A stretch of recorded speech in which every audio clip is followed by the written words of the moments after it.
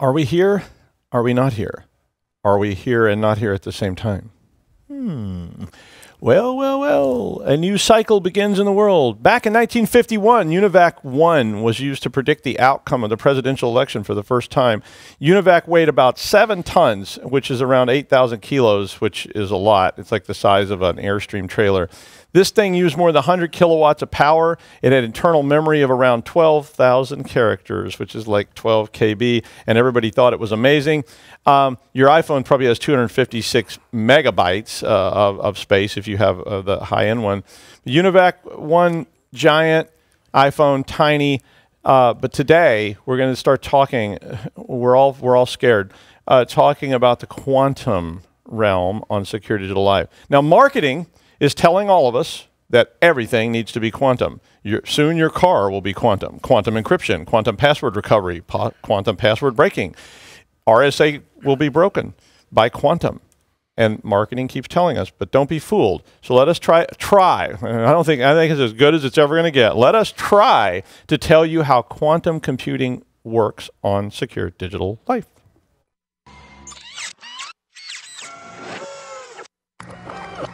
This is a Security Weekly production.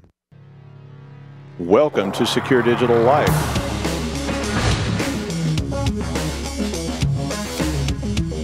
If your users are going to keep putting risky stuff on your machine, you're screwed. So talk and help us understand the complexity of blockchain. I was reading through the show notes, man, and oof. In binary, it would be 001. Who cares? But it's probably not significant anyway. Be like you're looking out through the HAL dot, like, oh, hey Dave. It's like Sims, but with, it would be like Sims instead of AI. It's only.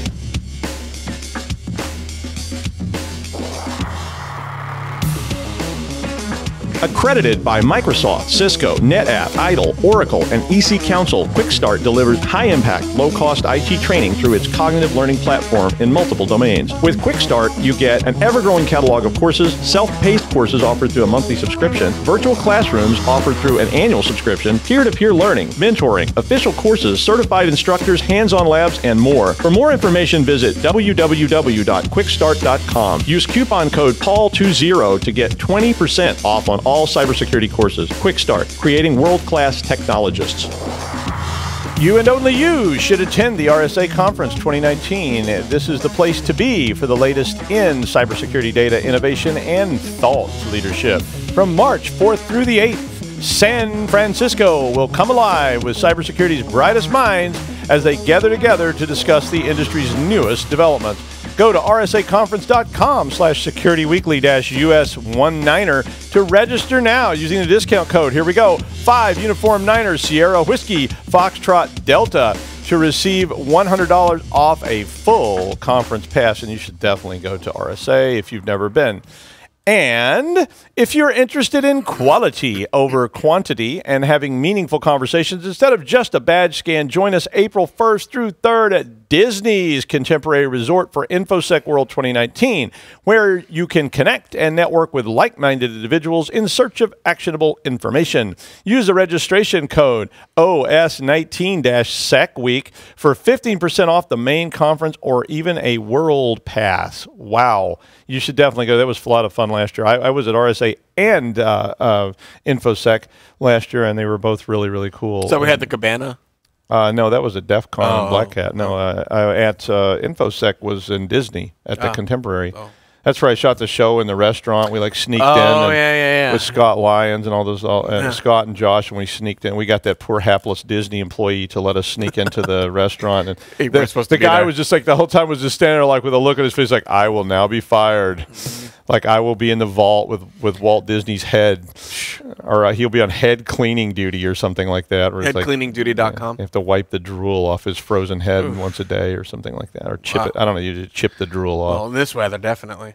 Well, yeah, it is kind of cold. So Russ is back with us in the studio, even. Yeah, not in the studio. Well, now that I'm not teaching on Tuesdays, I can. You just thought he was AI, so he's not. He's incidentally, he could be an AI. Though. Incidentally, I think our notes had a mistake in them. It's 256 gigs on the iPhone. I didn't want people to think that way. Yeah, we said megs, so it was probably my fault. I was talking about 12K, and it was like, megs sound like, it should. Yeah. Okay, I'll have to fix that. Yeah, we'll should fix be it. gigs. Yeah, it is definitely. It's gigs. a gig economy, not a meg economy, right? Well, it used to be a meg economy. Now it's a gig 30 economy. years ago. Yeah. Soon it'll be a peta economy. That's a different type of that economy. gets really complicated. Yeah. And Let's people not get get all into that. confused by petabytes and pedophiles and all those kind of things.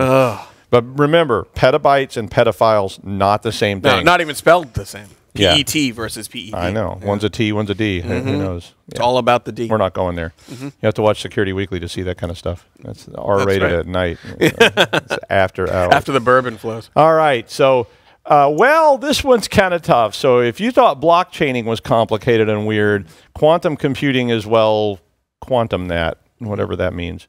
So if we want to talk about quantum computing, we have to try to start talking about what it means. And I'll be honest with you, I don't think that it's there's probably some humans that can actually like visualize what quantum actually means, but I think for most people it's just this sort of, it's like we were talking earlier, it's like an imaginary number. You don't really understand it. You just have to stick it into the equation and hope that it works, right? That's how I understand it. And I have a background in chemistry, and we were only able to unpack it at an esoteric level. For practical or pragmatic, it wasn't, So part of it is just the difference in quantum and classical computing. So, to some degree, it's not that different. It's just bigger. Yeah. So the reason I introduced that stuff about UNIVAC was because, back when UNIVAC first started, people were talking about how you're not going to see these changes coming as fast as they actually did indeed start. And Moore's Law started kicking in, and you see these now it's at 18 months or something. We're like doubling. And quantum, really, it's not just about being bigger, though, and it's not just about being faster, but it kind of is. At the end result, it really is just about getting to the solution faster. Yeah. It's just how you get to that solution that gets so weird and crazy. Yeah, and if you want sort of a primer on it, Richard Feynman, who's one of my favorite scientists, gave an extensive lecture series at Caltech in the '60s, and you can buy the videos of this talking about the difference between classical and quantum mechanics, which is kind of what we're going to be talking a little bit about today on a very rudimentary level. But check out that; it's on Amazon. They were just Rebound, beautiful presentation, about $60. And I put links to IBM has a site dedicated to the Q, which is their quantum computer, and they had a ton of videos and stuff on there. Plus, as well, and the links in the show notes for that one, and you can actually go to that site and write quantum programs at a very low level. So they're literally like below assembler level like coding, so it's like gate coding, and it's really. But if you want to start learning about it or thinking about new ideas, but so the basic idea of quantum that I kind of summed it down to was the idea that something could exist in all these states at the same time. And that was what quantum really relates to, is that if you could see the entire thing, you could actually solve problems very, very fast. Because and the best example, I looked at all these examples. I literally spent a whole bunch of time on this. Usually, I write the show in the car on the way over here, so that's why there's all those swears at people for cutting me off in traffic in the show notes. But I I literally spent a bunch of time on this because it's such a complex topic. And there was one on IBM where they were like, we explained it to a child, we explained it to an undergrad, we explained it to a grad student, a professional, and it was like, and they never even then really explained it. They sort of gave some examples and basically said, yeah, there's this magic box, and at the end of it, the result comes out. Right. But the best thing I saw that sort of summed it up was if you had a maze, like one of those maze games, and you started in the middle and you had to find your way out. If you imagine you could see the whole maze from above at the beginning, and you could see all of it, and you could go through the walls, and you could break all the rules, you could very quickly find the solution because you could see all the possible outcomes at the same time. And so instead of having to do classical computing, which was going through and saying, does this work? No. Does this work? No. Does this work? No. Does this work? No. You could just literally go, okay, there's the answer. And it was so fast by being able to do that. And that kind of did it for me in terms of at least sort of vaguely understand. Even then, it's kind of hard to conceptualize. Well, what do you mean? You can understand, you can see the whole problem, right. But you kind of do that too. I mean, humans kind of can enter these pseudo. It's not a real quantum state, but a pseudo quantum state where you're looking at this whole layout and you can solve this bigger process. I still think it was pretty mind blowing. Yeah. I mean, it definitely was confusing. I think one of the things that you're talking about that maybe we should explain a little bit is sort of these quantum states and we're going to get to what they are, sort of. But in overview, the maze I think is a wonderful example, and the maze represents sort of the variety of states that a particle, if you can, in right. a quantum state can possess, and it's more than just charge, velocity, right, which we'll get to when we talk a little bit about Heisenberg, but charge, velocity, but it also includes like spin and states of super or subatomic particles like quarks, up, down, left, right, strange, right. charm, that kind of thing. So getting down to the subatomic level, is that sort of overview of the maze, but getting to that level is the big problem right now. And understanding it and trying to recreate exactly. and trying to create something like that. So yeah, a lot of this stuff came out of physics. In fact, all of it came out of physics. And it started a long time ago in the 19th century with Planck and Heisenberg and all these guys. They were starting looking at light. Light, yep. And they were trying to understand light. And there's this really, really cool thing called Young's experiment. It's also called the double slit experiment. And it's okay, and you added that to the notes. The double slit experiment or Young's experiment. And this was essentially where this guy took a laser and shined it at these slits in piece of paper. And so if you think about light is made up of photons, and there's 2 paths or 5 paths or whatever. Obviously, the photon chooses one of those paths, right. But you could see it on the other side. Yeah. Through all the slits, you see 5 slits, and it's like, wait now. So which photon chooses which slit that goes through? Yeah. And it just fried people's brains. I mean, even these like physicists were like going, "Oh no, it's not good," and it was just kind of like, they're setting themselves on fire and running out of the room. And it will freak you out if you start thinking about it like that, because it's just kind of like you're watching this, so you're seeing photons. Yeah. Which photons are you seeing? Yeah. I mean, and this of course starts leading into the idea of entanglement, which was this thing that Einstein called spooky action, and all this weird stuff where these particles are actually associated with each other, and so when this particle does something, that one does it too, and it was like you've seen that if you read sci-fi, you've seen people talk about like faster than light radio, and that was how they could communicate by using these spooky entanglement things, and it's like and you start watching these experiments, and you can find tons and tons of YouTube videos about people doing this Young's experiment with the light shining through the slits, and that was one of the bases for the idea of quantum. Was that light behaved like a wave sometimes, it behaved like a particle sometimes. But when does it happen? And that was the thing. And the experiments, people got out of the experiment that it only happened when it behaved like a wave when it was observed, and it behaved like a particle when it wasn't, kind of thing. So that's what the whole part of, anyway, of and that's where the Copenhagen thing comes in, and that's that more commonly is called Schrodinger's cat. And you hear people reference Schrodinger's cat all the time. I have some. I could not find. I have a shirt somewhere that's got a Schrodinger's cat. I thought you would, but I know, and I couldn't find it, so I wore the Terrell shirt. But so Schrodinger's cat was this weird thing called the Copenhagen interpretation. And these people were talking about, and in no way should you consider putting cats in boxes. They won't like it. You'll probably suffer, and it could hurt the cat. So please don't actually do this. The idea of this was that it was a thought experiment. So it was called a Gedanken experiment, which means thought experiment. In German. Yeah, but it sounds cooler in German. Yeah, Gedanken experiment. I mean, you paint that on a door in a building, and people are going to want to know what's going on. Oh my God! The Gedanken experiment. Achtung, Gedanken experiment. Yeah, Gedanken experiment. Like, we got to look in there, so you'll get your lockpicks out and start, seeing if you're going to get turned into a superhero. Because I don't know what happened when you get exposed to a radioactive cat. I guess you could become cat person, cat woman, Gedanken man or something. Yeah, Gedanken man. So you can do lots of thought experiments. Yeah, it's like Rodin. Like the most boring superhero movie of all time. Let me think about it. Just a guy sitting in a room going, maybe not. But Schrodinger anyway did not really like this, because he said this stuff would never work on something as big as a cat. It was all about particles. But anyway, the idea of Schrodinger's cat is that, and this is quantum. So you have a cat, and you have a radioactive vial, and you have a hammer, and there's this detector that this radioactive isotope decays over a period of, like, I think it was like an hour.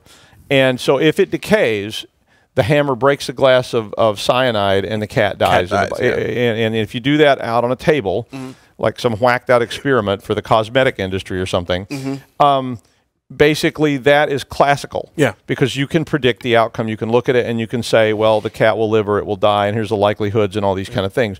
But the problem was, if you take that whole experiment and you put it inside of a box and you put it in a vacuum and no one can see it, when you put it in, that's classical. But when you close the lid of the box, it becomes quantum. And Schrodinger's cat Gedanken experiment was about, now you don't know. The cat is effectively alive and dead. All states are achieved inside the box.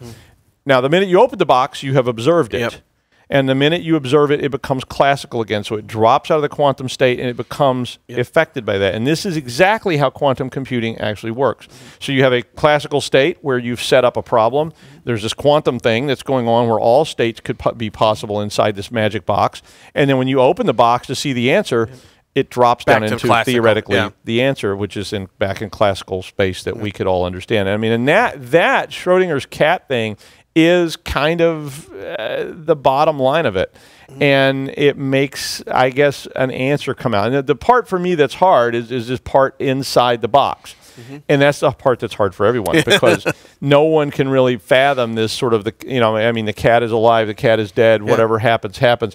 But until you observe it, none of it happens. It's just sort of sitting in this quantum state, which is really weird. And I remember back in chemistry when I was taking PChem, a more sort of practical application of this was calculating, and Heisenberg uncertainty principle, calculating both the velocity and location of a particle, and you can't. And so we had to come up with complex differential equations like psi squared, and the minute that you targeted an electron or particle's position in its state, then you couldn't detect its energy, and the minute that you detected its energy, you couldn't locate it within the particle. It was, as soon as it's observed, it sort of changes. So that was the sort of the practical application of that. And so one of the modern things, wave functions, they were right. called. So wave. Look up wave functions, and you'll be if you didn't know Psi squared. If you didn't know Greek letters, you will now. But basically, where this sort of quantum thing started being talked about a lot by people out in the public was in terms of RSA encryption. So RSA is a really, really common type of encryption that's used all over the place, and it's based on factoring very large numbers using Fourier transformations. So the idea of this encryption is not that it's sacrosanct, it's that it's just really, really difficult to do. And so one of the initial sort of Gedanken experiments about RSA encryption that got people sort of worked up about this was the idea that if you could somehow do quantum computing techniques on this, and you could measure, the whole thing turns into measuring these waveforms. So it's back into a lot of math. But the idea of the quantum state for the quantum computing that would break RSA encryption was by just being able to factor a crazy giant number really, really fast using what is called Shor's algorithm. So Shor's algorithm is a classic algorithm for factoring numbers, and you can look it up, and you can write classical computing applications of it. The problem is that doing all those Fourier transformations takes a really, really, really long time, because you're doing one, nope, that didn't work. This one, nope, didn't work. This one, no, didn't work. And of course, if you could find a way to code that better, so this is back into computer science. If you as a programmer could find a better algorithm, then maybe it would be called whatever your name is, algorithm.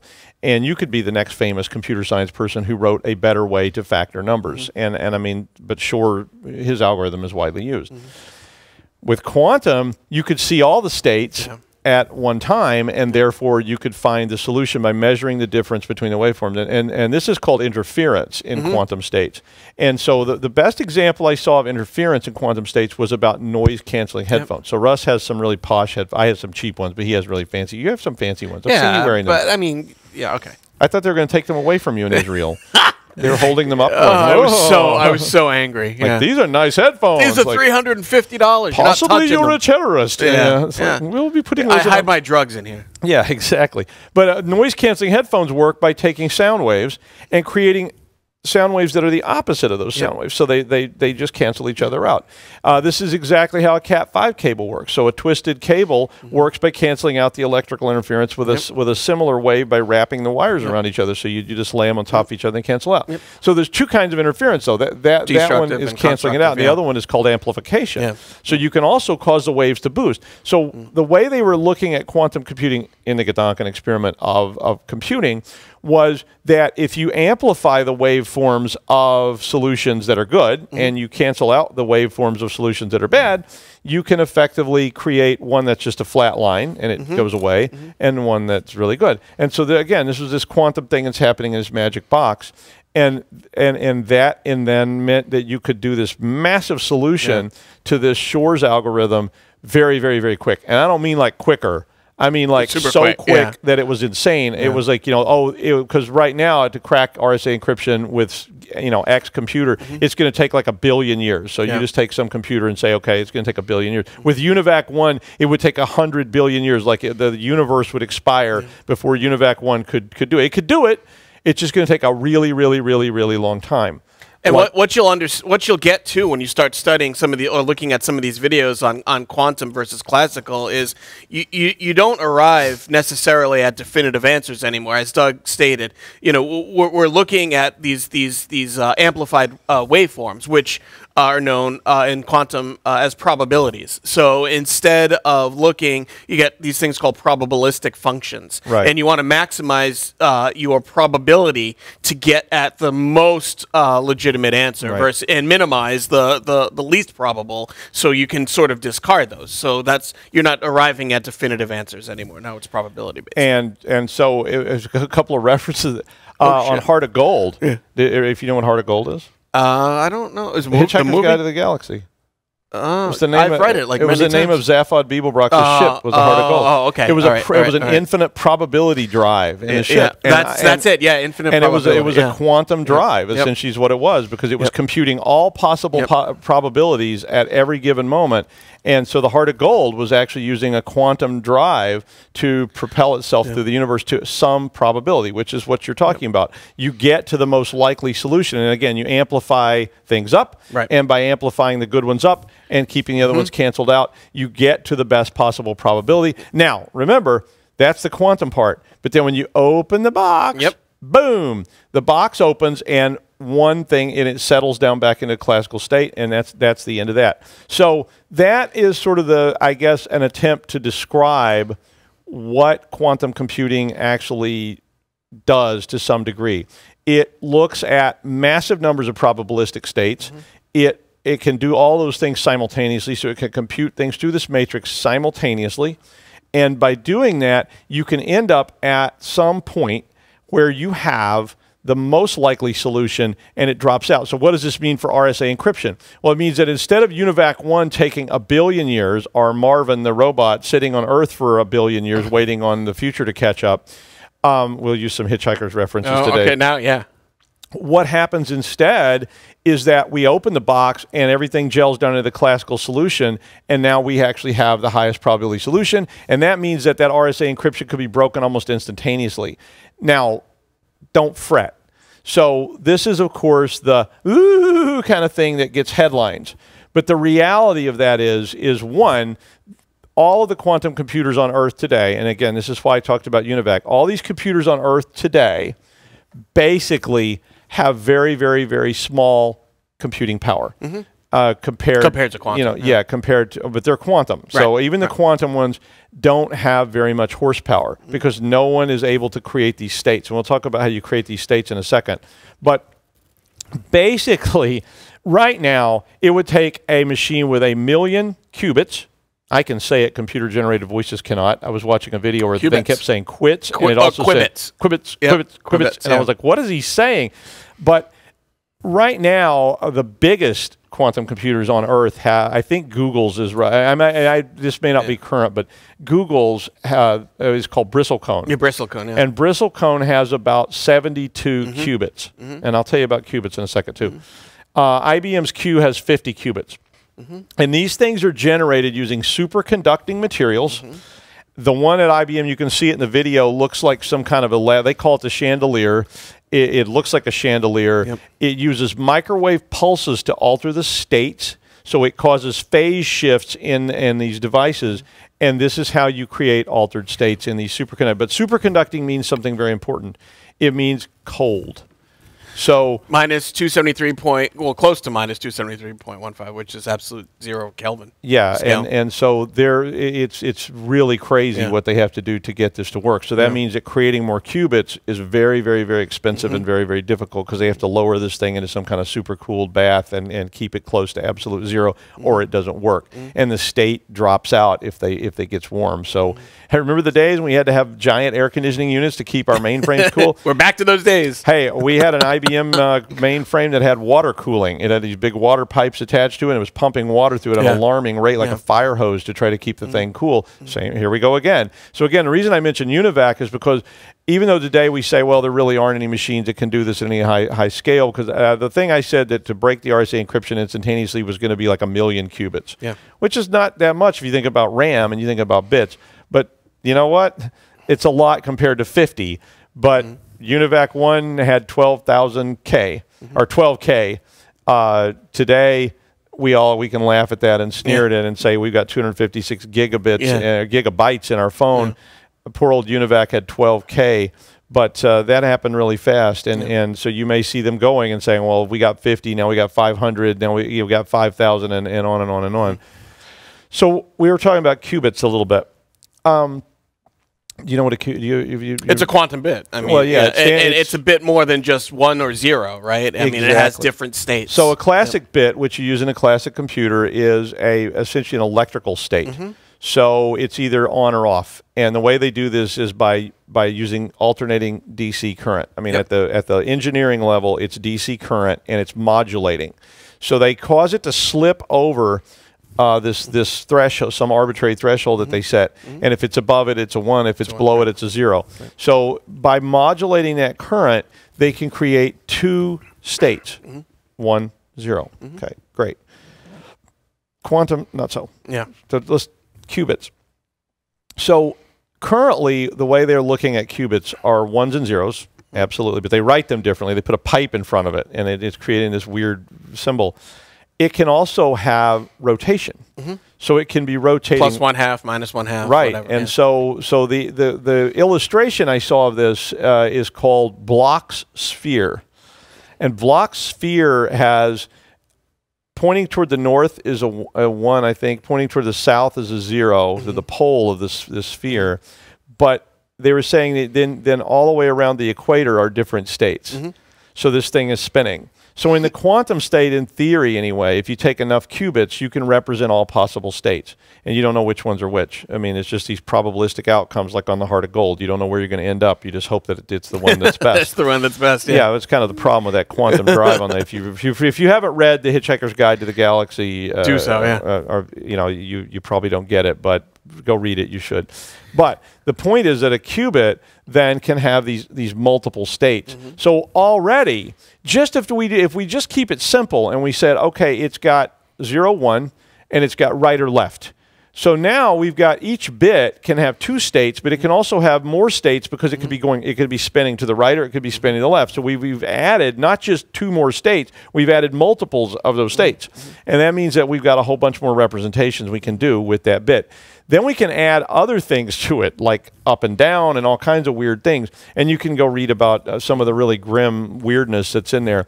But the point is that by adding these qubits into quantum registers, because that's what we do with regular bits, we say we take 8 bits and put them in a register, and that's called a byte. We can take quantum bits and put them in a register and call it a quantum register, but it's not 8 bytes anymore. Now it's 0s and 1s in the register, but they could be right rotating, left rotating, ups, downs, ins, outs, all kinds of crazy stuff. And all of a sudden, the number of states becomes very, very high. And by adding enough qubits, all of a sudden we could theoretically represent just a massive, crazy number of states for computing. And then we have to write algorithms that can utilize this, because it would be wasted on very straightforward kinds of things. I mean, if we just wanted to do a simple problem that could be solved mathematically, for instance, like logarithmic regression. Well, logarithmic regression is a mathematical equation, and you can solve it as a math equation. That's a very good classical computing example. But if we have lots of logarithmic regression problems and we want to try to solve all of them for the best one, it suddenly becomes something that quantum could solve in a different way. Likewise, Fourier transforms. If we can take all these possible factorings of some astronomically ginormous number and we can solve all those factorings simultaneously using this large number of qubits, all of a sudden that quantum computer can take the input of an RSA encryption key, boom, factor that number out all those times, and when you open the box, laying on the table is the best outcome, just like the heart of gold. And you know, Zaphod doesn't know where he wants to go, so they throw it in there, and the best outcome comes up, and good luck. And you hope that you end up where you were supposed to be. No, I mean, back to every time you say qubit, I think of that silly '80s game, Qbert. Remember? Yeah. Yeah. No, I remember you did. Yeah, that was. That's not an 8-bit game, though. I don't think. Is it an 8-bit game? No, I don't think it used 8 bits. It actually had graphics. It was and Atari. Like, it was kind of pseudo 3D. I remember. It was an arcade game. It was. I think it was 2 bits. It was an Atari game, so before Nintendo came around. Yeah. Yeah. Well, but anyway, now there are other ideas here as well. So don't get me wrong. There's also the idea of this entanglement stuff that we were talking about. That's the spooky action at a distance. Spooky action at a distance. Even Einstein had to come up with some weird explanation for it, but he did call it. It was called spooky states and spooky entanglements and all this stuff. And it is kind of spooky. So one of the other things that we can talk about a little bit about quantum computing is the idea of it, and they use entanglement. So entanglement means you can link things together. So if you have quantum registers that are now linked, all of a sudden they can talk to each other and they can reflect the same values, and that multiplies your computing horsepower or again. Opposite. The idea is that two particles are quantumly entangled and not locked. That's French. Quantumly entangled, and they could be galaxies, literally galaxies away. And as you adjust the state of one particle, it changes the state of the other, even if it's galaxies away. And scientists, as of now, don't understand how that works, because how could particles, it'd be like having a walkie-talkie working a galaxy away instantaneously. Well, that was what I mentioned about FTL radio. So it was like one of the problems with like space is that it's so big, and so sci-fi people have been trying to deal with these weird problems for a long, long time. And one of the things I had seen in sci-fi a long time ago was people talking about faster than light radio. And when I first read it, the author wasn't actually mentioning quantum, but I actually thought of spooky.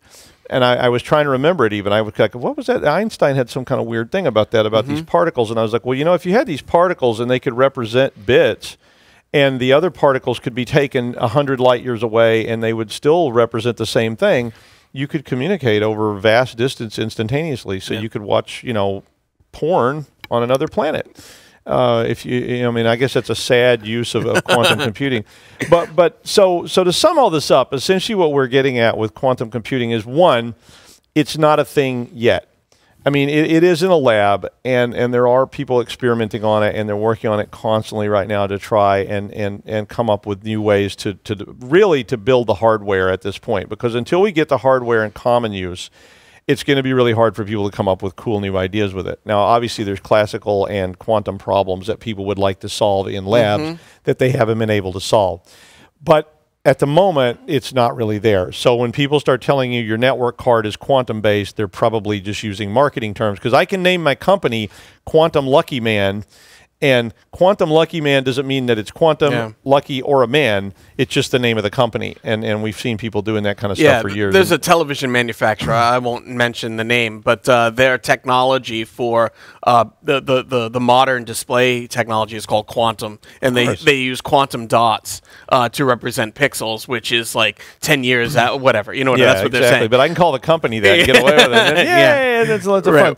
One of the examples I put in the show notes was about chess, and chess is a good example of a problem that has many solutions. And if you take a chessboard and you look at any position on the chessboard, there are many outcomes out there in the future, and that's what differentiates me, who is a terrible chess player, from a chess master, Bobby Fischer, who is somebody who can sit there and look at it and visualize 36 moves downstream. Kasparov. Just by eyeballing it. Well, I was playing this Atari. It was on an Atari back in like the late 70s, and I had a chess game on there, and if you set it on beginner, it just guessed its next move. So you could beat it senseless. It was like playing a little kid, and you could do fool's mates and stuff on it, and it was just stupid. And on the intermediate level, it actually was using libraries of moves to try to predict these little narrow trees, but it was so slow even then that it would take 5-7 minutes to make a move because it had to review all these different tree states. If you set it on hard, I have no idea why they even had that mode, but if you set it on hard, literally could take hours to even make an opening move because it had to look at so many weights. But a quantum version of that would be able to see that entire outcome instantaneously. So you would have a chess computer that's going to beat everybody before you even start playing. Yeah, it's probably going to predict your move and go, let me make that move for you because you're going to lose anyway. So we might as well just I win. Let's just not play. Yeah, in fact, I actually thought about making a joke website. There was a quantum computer chess player, and you say, "Would you like to play?" And you hit play, and then it just immediately pops up, "I win." And I was like, that would be the quantum version of that kind of thing. So there's a lot to this, and it's definitely something you should get involved in. I put links to the IBM site on the show notes, so you can take a look at their quantum computer. They'll even let you mess with it. Yeah, you can attempt to write cloud-based. code. It's in the cloud. I think you have to register, but it didn't cost anything. They will let you actually go in and write little codes and feed them into the quantum computer. Right. So I would really encourage you to do that. What I keep seeing and people saying, and of course it's always to me naive, because it's like the person that said television, there's no future in it. And people saying it's going to be 5 to 7 to 25 years before we actually see this in use. Given what we know at the moment, that's true. So I think if you say, well, right as of this moment, it's probably going to be 5 to 10 years before you see any kind of real application of this in the practical world. But all it takes is that one breakthrough where somebody finds out that, if you super cool it 1 degree less, it works better. And then all of a sudden, all bets are off, and you go from having a tube or a valve, computer like UNIVAC, to having a transistorized computer, which means that all of a sudden UNIVAC collapsed into the size of, say like a car instead of a building. And then, all of a sudden that becomes integrated circuitry, and you go from UNIVAC to this. And of course, this is so far more powerful than UNIVAC ever dreamed about being. It's kind of shocking. So thanks, Russ. I think Russ was really helpful in this regard because he has a chemistry background. Thank you for joining us or not joining us. We were here or we weren't here. It's not exactly clear, but until you looked at us and then we were actually here. At that point, we became non-quantum and we went back to being just classical. So thanks for joining us at SDL, and we'll see you next time.